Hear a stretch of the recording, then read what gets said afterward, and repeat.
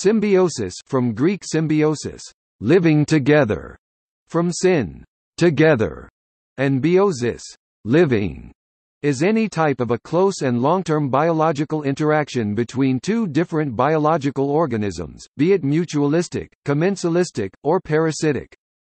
The organisms, each termed a symbiont, may be of the same or of different species. In 1879, Heinrich Anton de Bary defined it as the living together of unlike organisms.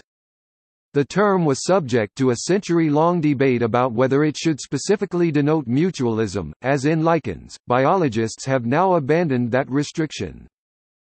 Symbiosis can be obligatory, which means that one or both of the symbionts entirely depend on each other for survival, or facultative, optional, when they can generally live independently. Symbiosis is also classified by physical attachment. Symbiosis in which the organisms have bodily union is called conjunctive symbiosis, and symbiosis in which they are not in union is called disjunctive symbiosis.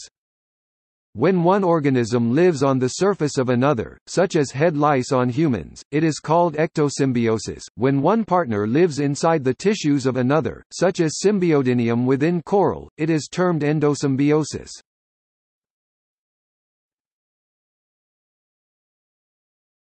Topic: Definition. The definition of symbiosis was a matter of debate for 130 years. In 1877, Albert Bernhard Frank used the term symbiosis to describe the mutualistic relationship in lichens. In 1879, the German mycologist Heinrich Anton de Bary defined it as the living together of unlike organisms. The definition has varied among scientists, with some advocating that it should only refer to persistent mutualisms, while others thought it should apply to all persistent biological interactions, in other words mutualisms, commensalism, or parasitism, but excluding brief interactions such as predation. Current biology and ecology textbooks use the latter, de Bary definition, or an even broader one where symbiosis means all interspecific interactions. The restrictive definition where symbiosis means only mutualism is no longer used. In 1949, Edward Haskell proposed an integrative approach, proposing a classification of co-actions, later adopted by biologists as interactions. Biological interactions can involve individuals of the same species, intraspecific interactions, or individuals of different species, interspecific interactions. These can be further classified by either the mechanism of the interaction or the strength, duration and direction of their effects.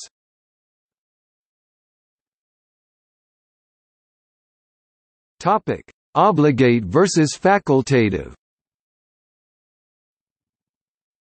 Relationships can be obligate, meaning that one or both of the symbionts entirely depend on each other for survival. For example, in lichens, which consist of fungal and photosynthetic symbionts, the fungal partners cannot live on their own. The algal or cyanobacterial symbionts in lichens, such as Trintipolia, can generally live independently, and their symbiosis is, therefore, facultative, optional.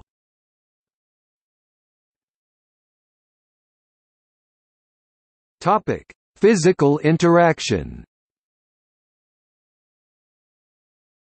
Endosymbiosis is any symbiotic relationship in which one symbiont lives within the tissues of the other, either within the cells or extracellularly.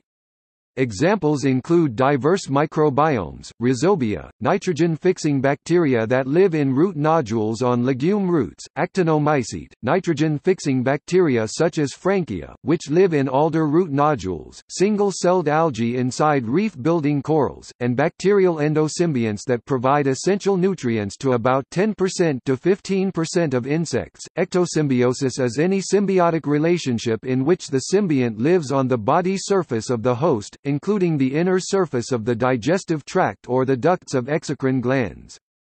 Examples of this include ectoparasites such as lice, commensal ectosymbionts such as the barnacles, which attach themselves to the jaw of baleen whales, and mutualist ectosymbionts such as cleaner fish.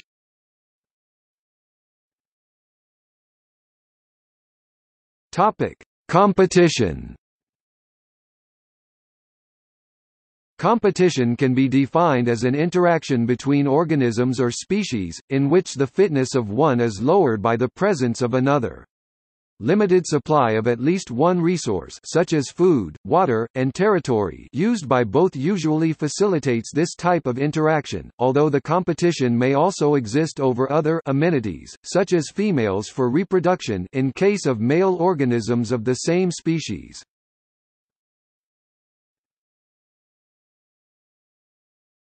Topic: Mutualism. Mutualism or interspecies reciprocal altruism is a long-term relationship between individuals of different species where both individuals benefit. Mutualistic relationships may be either obligate for both species, obligate for one but facultative for the other, or facultative for both.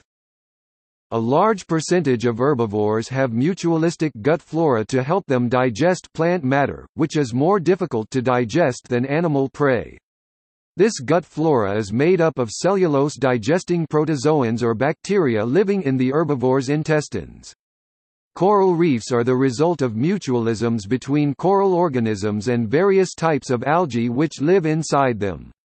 Most land plants and land ecosystems rely on mutualisms between the plants, which fix carbon from the air, and mycorrhizal fungi, which help in extracting water and minerals from the ground. An example of mutualism is the relationship between the Ocellaris clownfish that dwell among the tentacles of Riteri sea anemones.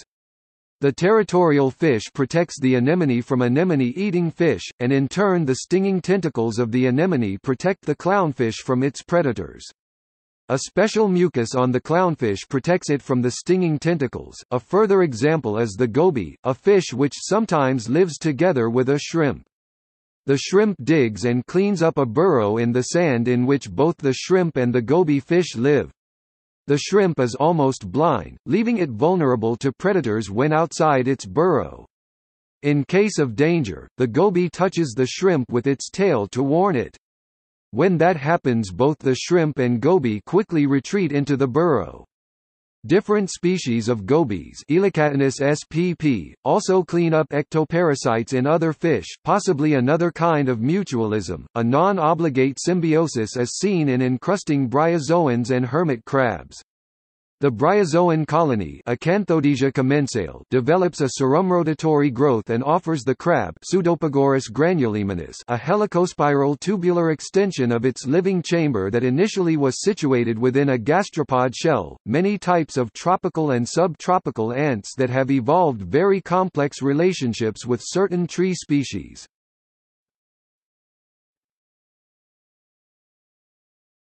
Topic: Endosymbiosis. In endosymbiosis, the host cell lacks some of the nutrients which the endosymbiont provides. As a result, the host favors endosymbiont's growth processes within itself by producing some specialized cells.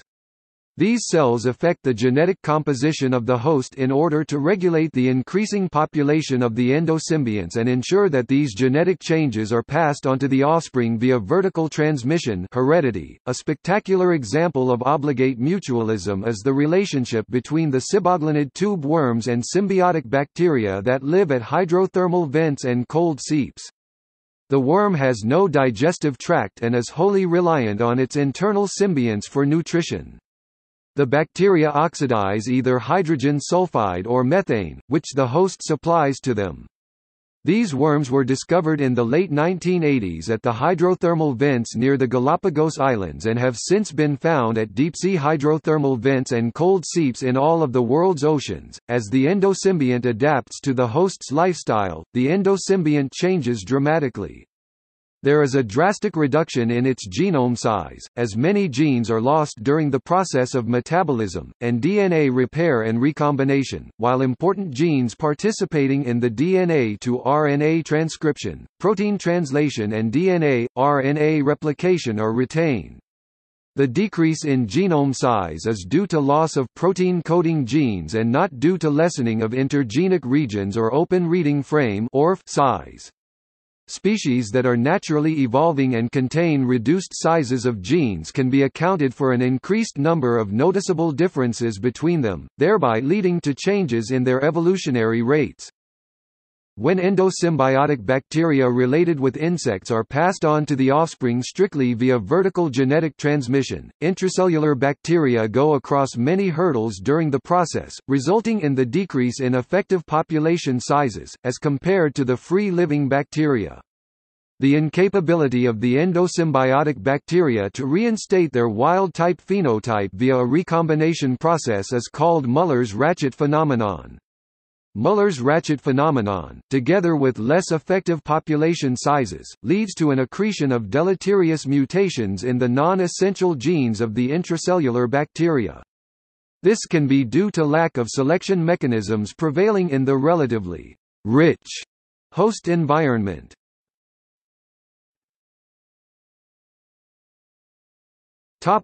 Commensalism.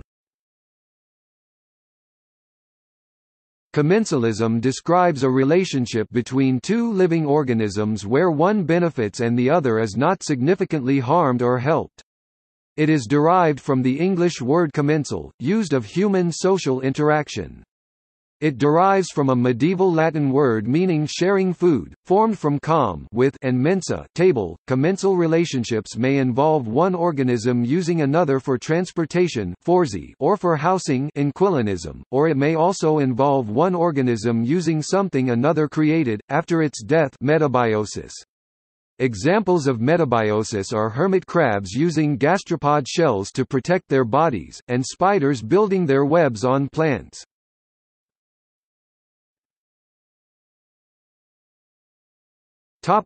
Parasitism. In a parasitic relationship, the parasite benefits while the host is harmed. Parasitism takes many forms, from endoparasites that live within the host's body to ectoparasites and parasitic castrators that live on its surface and micropredators like mosquitoes that visit intermittently. Parasitism is an extremely successful mode of life, as many as half of all animals have at least one parasitic phase in their life cycles, and it is also frequent in plants and fungi. Moreover, almost all free-living animal species are hosts to parasites, often of more than one species.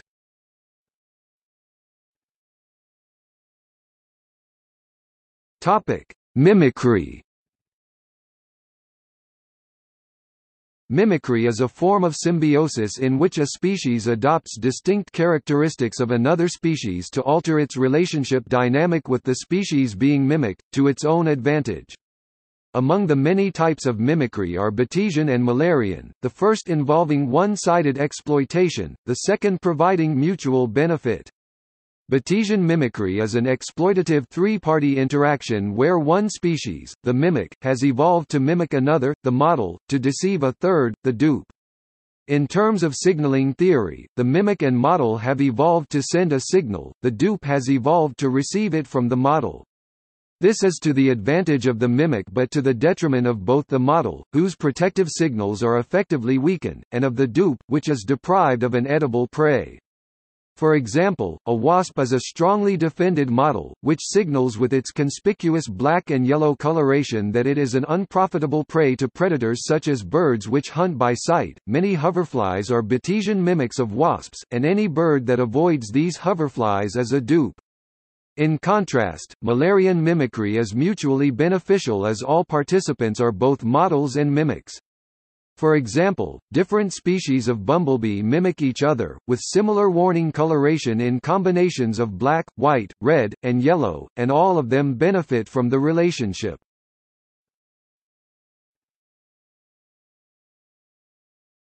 Amensalism.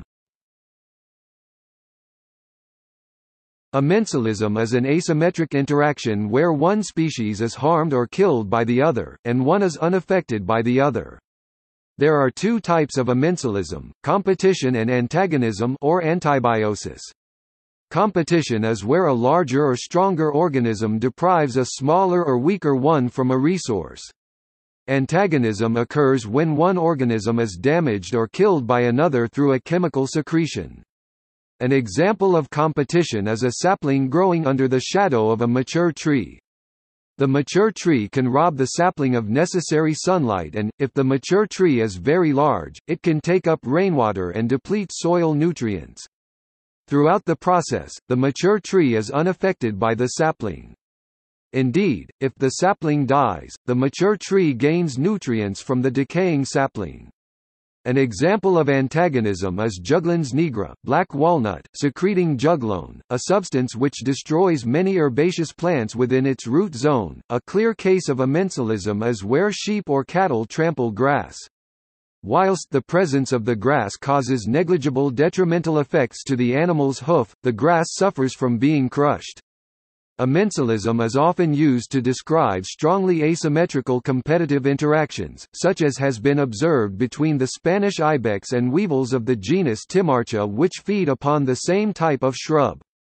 Whilst the presence of the weevil has almost no influence on food availability, the presence of ibex has an enormous detrimental effect on weevil numbers, as they consume significant quantities of plant matter and incidentally ingest the weevils upon it.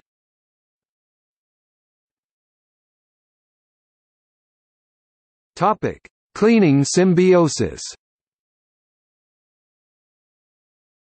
Cleaning symbiosis is an association between individuals of two species, where one, the cleaner, removes and eats parasites and other materials from the surface of the other, the client. It is putatively mutually beneficial, but biologists have long debated whether it is mutual selfishness, or simply exploitative. Cleaning symbiosis is well known among marine fish, where some small species of cleaner fish, notably wrasses but also species in other genera, are specialized to feed almost exclusively by cleaning larger fish and other marine animals.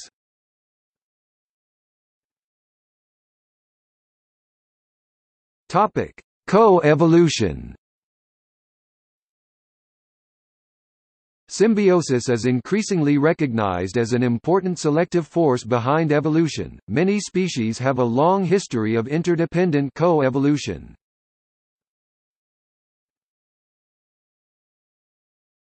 Topic: Symbiogenesis. Eukaryotes, plants, animals, fungi, and protists developed by symbiogenesis from a symbiosis between bacteria and archaea. Evidence for this includes the fact that mitochondria and chloroplasts divide independently of the cell, and the observation that some organelles seem to have their own genome. The biologist Lynn Margulis, famous for her work on endosymbiosis, contended that symbiosis is a major driving force behind evolution. She considered Darwin's notion of evolution, driven by competition, to be incomplete and claimed that evolution is strongly based on cooperation, interaction, and mutual dependence among organisms. According to Margulis and her son Dorian Sagan, life did not take over the globe by combat, but by networking.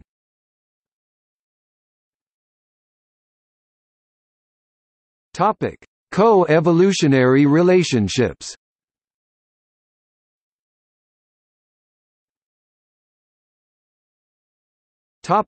Mycorrhizas.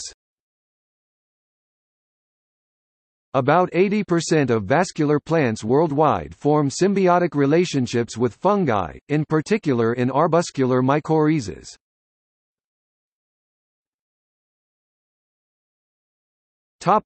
Pollination. Flowering plants and the animals that pollinate them have co-evolved. Many plants that are pollinated by insects in entomophily, bats, or birds in ornithophily have highly specialized flowers modified to promote pollination by a specific pollinator that is correspondingly adapted.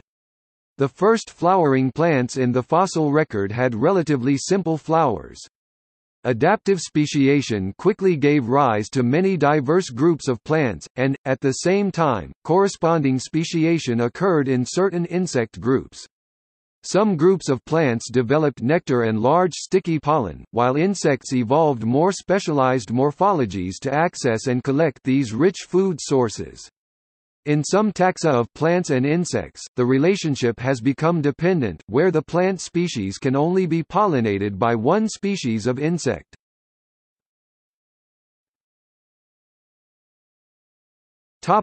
Acacia ants and acacias. The acacia ant Pseudomyrmex ferruginea is an obligate plant ant that protects at least 5 species of Acacia vachellia from preying insects and from other plants competing for sunlight, and the tree provides nourishment and shelter for the ant and its larvae.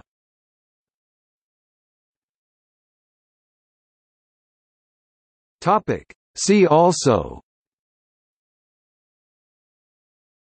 Aposymbiotic, cheating biology, Human Microbiome Project, Microbial Consortium, Socio-ecological system. Notes